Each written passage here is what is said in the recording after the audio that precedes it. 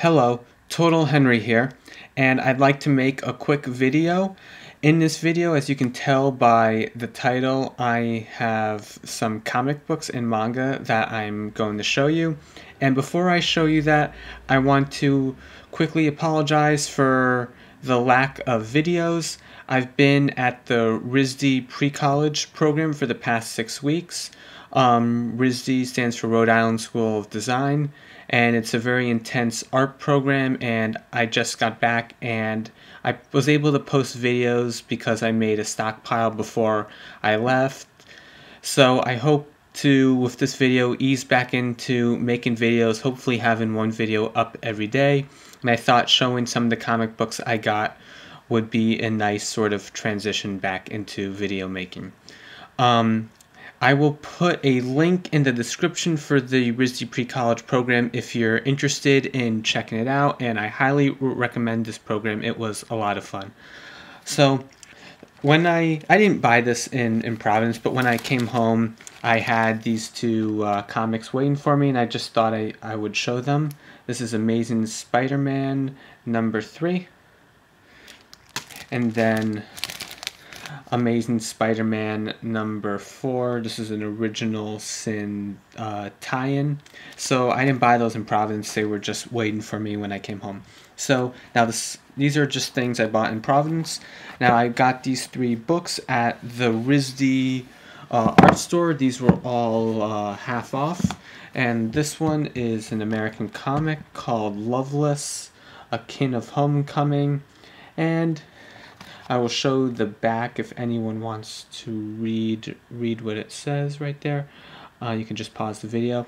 It's just about some guy coming home after the Civil War. It's not that great. I'll give you a peek at the art inside. It has an interesting art style. It's a little bit hard to tell what the characters are just by the way it's drawn.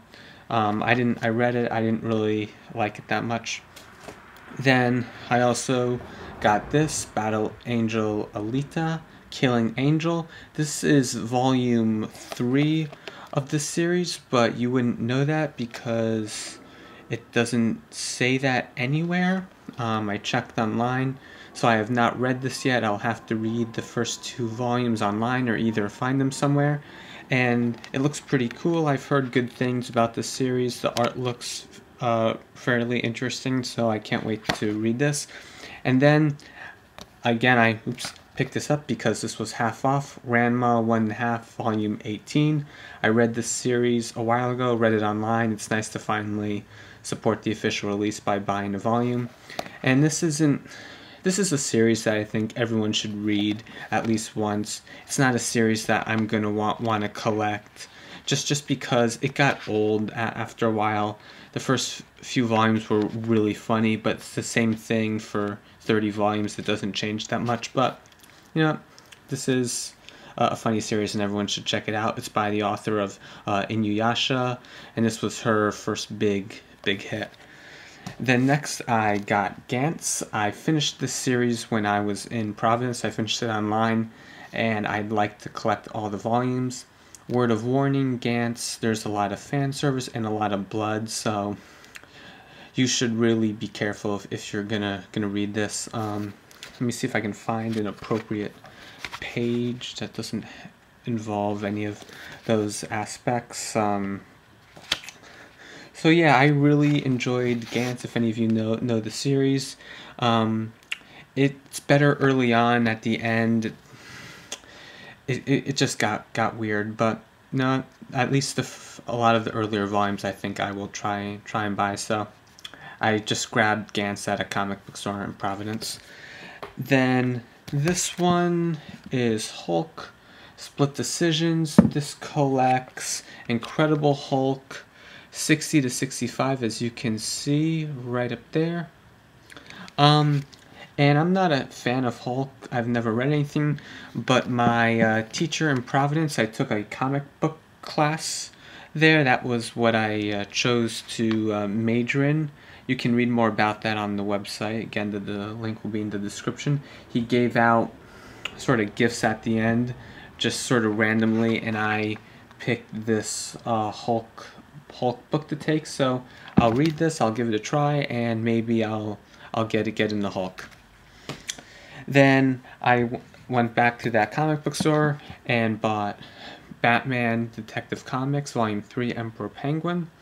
Only Batman new 52 Batman comic thing I read. This one has 13 to 18 in it. And this was a pretty interesting one. I want to keep reading Batman Detective Comics. I like it. I'm still pretty far behind. So yeah, overall this was a fairly good read. Trying to keep this video short.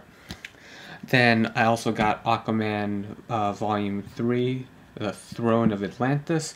Oh yeah, I forgot to say that these ones, this and the Batman one, and also the Hulk one are trade-ins.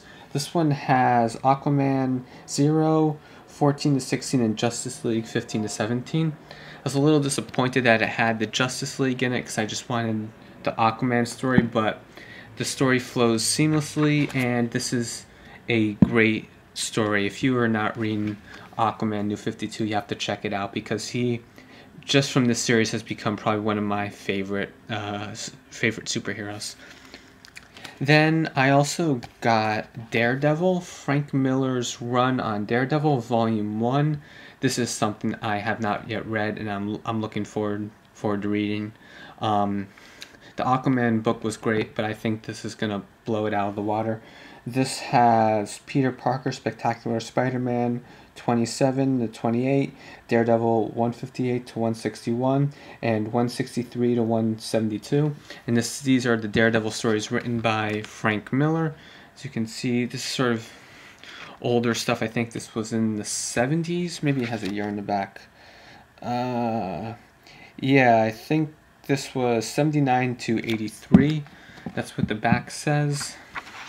So, for old style art. Daredevil, I've read some of the newer things, and he's also one of my favorite superheroes. So this is something that I'm going to read and just probably reread over and over again because this seems great.